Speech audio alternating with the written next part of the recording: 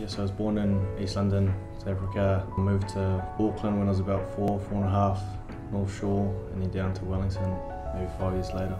I got to go back to Pretoria last year a couple of times, and then as a family we go maybe once every 3 years.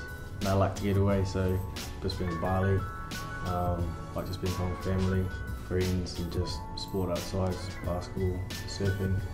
So my mentor, Greg Charland, just gave me that platform, the basics, and yeah, he just helped me set goals and how important it was to set little milestones before it. The first year here, the boys managed to win a super title, and then we won a Lions one this year. And yeah, OBU's been outstanding. That my head coach there now, Jamie Williams, has been a big part as well. He's kind of the same, just the basics and just to kind of play my game and believe myself.